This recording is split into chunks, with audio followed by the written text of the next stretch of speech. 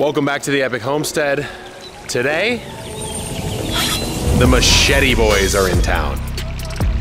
Sing, sing, sing, sing.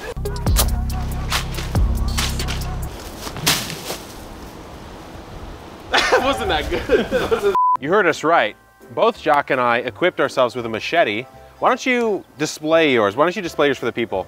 It's honestly pretty good looking. Yeah, honestly, yours is a better looking machete, but yours is a Golok. Yeah, Condor Golok. Yeah. And let's just say it's pretty sharp. You didn't cut anything there, did you? But I have a bushcraft machete here. And why are we sitting here in front of you today? Because this cover crop that we planted a long time ago, basically to improve the soil, but also to prevent runoff into the pond, which there's been a lot of improvements to, it is seeding. You can actually see there's all this random seed heads here from radish. These aren't quite mature, which means that if we chop and drop it right now, we're not gonna spread them all over the place. It's a great time. Pretty good. Is it? Honestly, better than a radish. Honestly, it's a little sweet. Yeah. Here's the other little wrinkle is we actually we planted like 100 potatoes in here. We don't see a single potato leaf, let alone a potato. I waded through here and I couldn't find a single So what we're gonna potato. do is hack and slash this down. We're using the chetties to chop and drop the cover crop as well as harvest a bunch of other stuff out here. Get away from me, Jacques, because I don't think we need to be anywhere near each other while we do this. I think we shouldn't be. I'm gonna give the inaugural. I mean, that's pretty good, right? That's pretty good. That's pretty good. I might do just like crazy style. Well, just give get weird. me your best, give me your best shot. What the hell? I'm just gonna get weird. Feels like I'm going through a jungle right now. There's those things called rage rooms online that you can look up and you go in and you pay like $100 and they give you like 7 plates and you can smash them. Yeah. This is way better than a rage room. Way better. And it improves your soil. What is that? Is that Bob? What's in Bobka's? Did she catch something? Did she get a lizard? There's a lizard in her mouth. Bobka, did you kill it? She's in a different mental state. She doesn't even know you're there. Human. No, but she probably bit it, so. Oh! Okay, well. Anyway. Back to the task at hand. This is why you cover crop, right? You get this fatty daikon. This one's actually chopped already, but you can see how this pushes soil out of the way, right? Like this daikon is slamming down into the soil and actually spreading basically soil open. And then when this dies, it will rot out and be decomposing. And then that soil is more open. It's gonna aerate it all. Yeah. All right, I think you should try going into this thick area and just, all right, get in there. One man, one machete. That wasn't that good. That wasn't that good. That was pretty good. That was, and look at that form. Look at that follow through, that form right there. Let's do it. This is probably so fun. Something I never expected to do in the garden. No. Another way you could do this, besides this absurdity that we're doing, is you could get big wooden planks and fold and step and fold. You tie rope to the plank and you step and fold it down. This is more fun. And what I think we're gonna do here, chop, level till it in, almost as our way of one tilling in organic matter, because we haven't done that here. Yeah, we've never done anything here. And then form, and then grow a big mound of stuff in this for this season, almost like a wild field. Yeah. Yeah, but with productive edibles. Honestly, I think it'll be great for like pumpkins, watermelons. Oh yeah, yeah, yeah. I think I just found Papa Radicchio here. Oh, there's so many pods on there. Oh, what do you think? I think that's pretty good for now. It's pretty good. That part is done in the cleanup and spring prep. What we want to do now is a little bit of cleanup in the beds and kind of walk you around and show you what's going on at the homestead. Whew. Okay. That was work.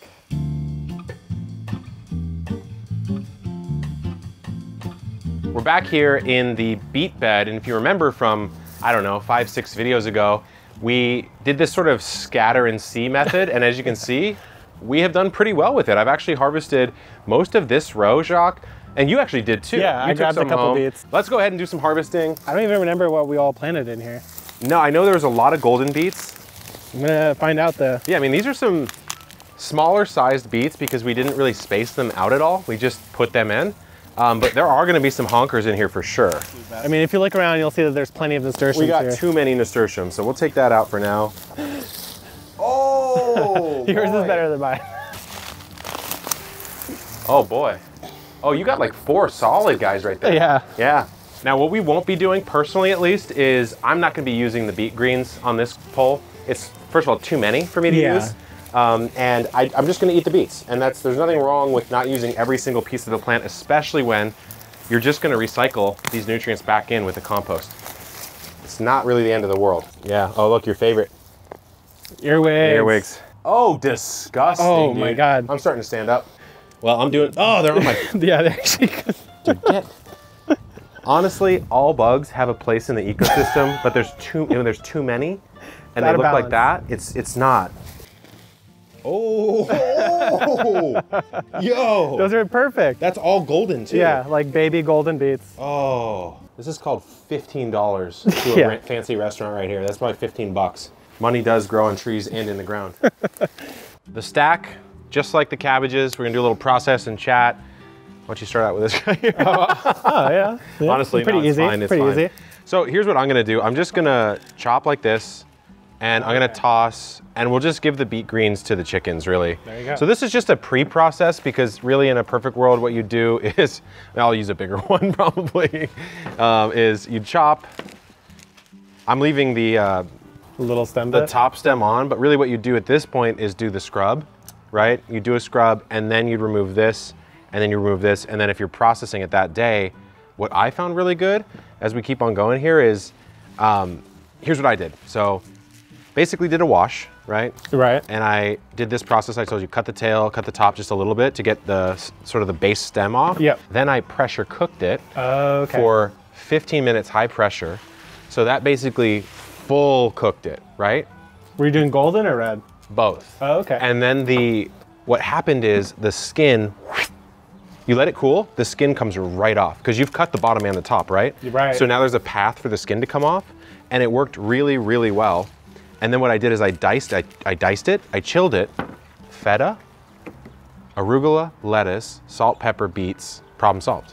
I think that all checks out. It was That sounds fantastic. really good. No, it was really good, especially, but here's the thing. You have to chill the beets before you put them in the salad. Right. Otherwise the cheese gets weird. Oh, I can see that. You know, yeah, there's a lot of ways to enjoy beets. For me personally, raw is typically not my way.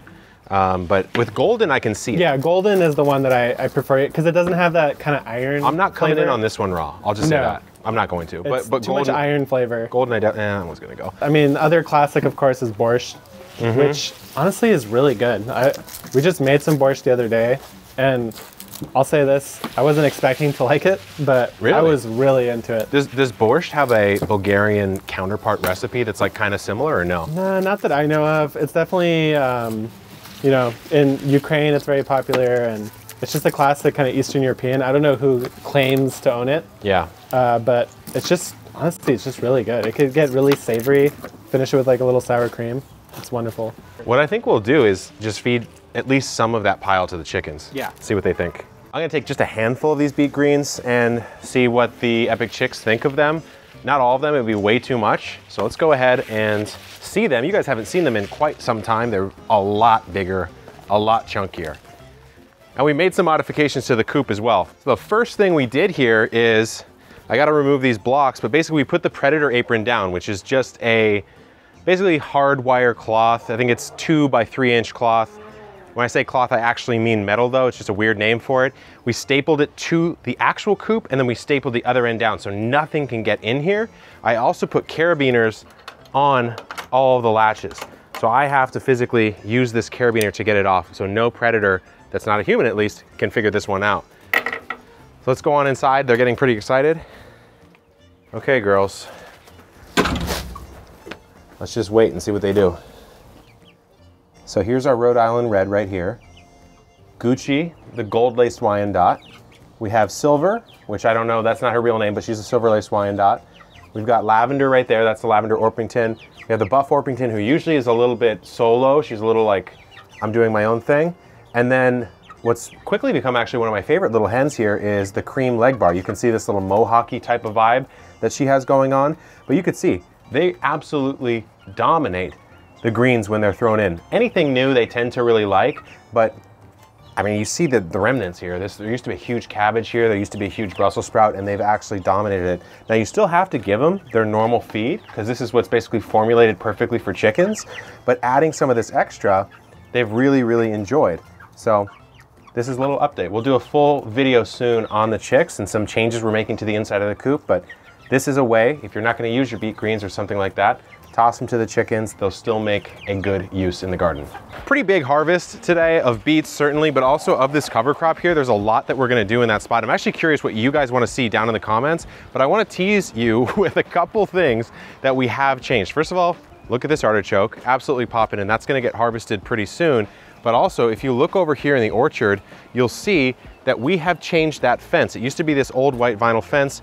We're actually rebuilding the fence out here to have it be cohesive. And the biggest, most exciting change really is, let me show you, right over here, the irrigation systems. So we finally have irrigation here at the homestead in these raised beds. And the coolest part about these, which is actually a kit that will be available soon, but the thing that we really like, Jacques and I designed this, we went through like 10 or 12 different rounds of this, is number one, it comes up into the bed. Now you could do it with a hose for sure, but what happens is you've got 4 drip tape lines. So you got those on 6-inch emitters, so great coverage of drip. But then you see these right here. These are called Vortex sprayers, and they actually spray this perfect mist right over the bed. So let's say you were direct sowing instead of transplanting in. If you're direct sowing, you'd be limited kind of to where these drip lines are.